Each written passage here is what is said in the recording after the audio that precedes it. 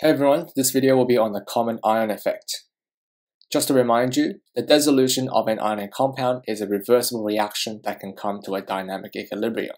As an example, suppose we have a test tube containing a saturated solution of barium sulfate.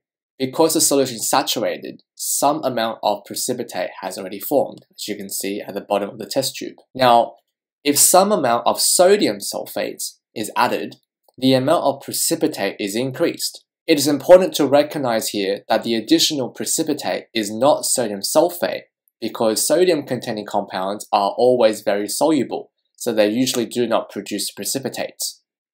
So what is happening in the test tube when we add sodium sulfate? First of all, the concentration of sulfate ions increases. Now remember that dissolution of barium sulfate is a reversible reaction at equilibrium. So when the concentration of sulfate increases, the equilibrium state is disturbed.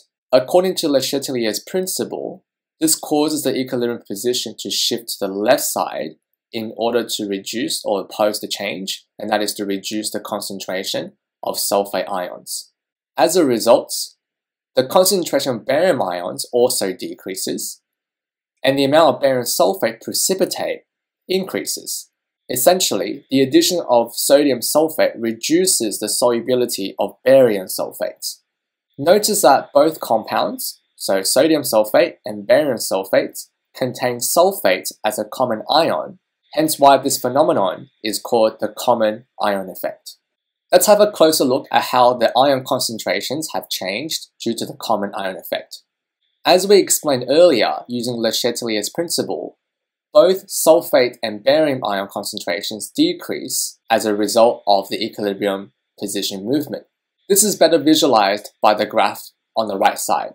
When sodium sulfate is added, the concentration of sulfate ions increases, but the barium concentration stays the same. However, over time, both ion concentrations decrease due to the movement of equilibrium. The concentrations change accordingly until a new dynamic equilibrium is re-established, and this is when the concentrations of both ions remain constant. The important detail not to miss here is that barium concentration in the new equilibrium state is now less than the initial concentration in the old equilibrium, whereas the sulfate concentration is now greater than what it was initially. Again, you can refer to the graph on the right side to correlate and compare the two concentrations. Finally, as the ion concentration change is shown, the amount of barium sulfate precipitate increases as we saw earlier. Now that we've understood how ion concentrations change in the common ion effect, what about the solubility product constant, Ksp? Remember that Ksp is the equilibrium constant for solution equilibria, so the actual value only changes with temperature. Therefore, the common ion effect does not change the Ksp of an ionic compound, in this case barium sulfate, despite the fact that the ion concentrations change as a result of the common ion effect. If you calculate the Ksp using equilibrium concentrations of barium sulfate ions before the common ion effect and compare it to the Ksp calculated using the concentrations of the two ions at the new equilibrium after the common ion effect, they will be equal in number. So to summarize, dissolving an ionic compound in a solution with a common ion will reduce its solubility. In this example, the test tube contains a saturated solution of lead chromates, where the precipitate has a distinct yellow appearance. When sodium chromate is added, a layer of lead chromate precipitate is quickly formed at the surface of the solution. Again, this is best explained using Le Chatelier's principle. Adding sodium chromate increases the concentration of chromate ions, which causes the equilibrium to shift to the left side in order to reduce the concentration of chromate. As a result, lead chromate precipitate increases and forms at the surface of the solution, and therefore the solubility of lead chromate is reduced. Let's take a look at a practice calculation question to do with the common ion effect. 2 grams of sodium chloride is added to 500 milliliters of saturated solution of silver chloride. Now here, keep in mind that sodium chloride is very soluble because it's a sodium-containing compound, whereas silver chloride is very insoluble.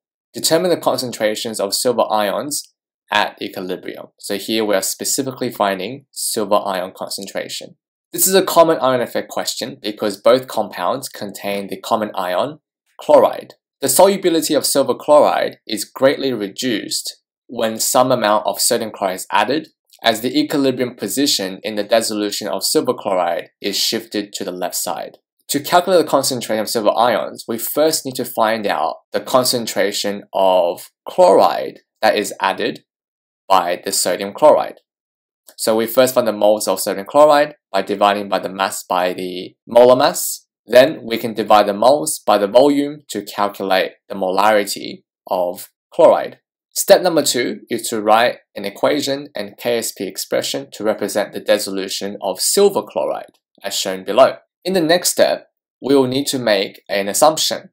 Since the solubility product constant of silver chloride is very small, 1.77 times 10 to the minus 10, we can assume that the chloride concentration is entirely due to the sodium chloride solution. In other words, the amount of chloride coming from silver chloride is significantly smaller than from sodium chloride. So the chloride concentration is replaced by the molarity that was calculated in step number 1. And finally, by rearranging the equation, we can find the amount of silver chloride in moles per liter. As we expected, the amount of silver ions that's still present is very, very small.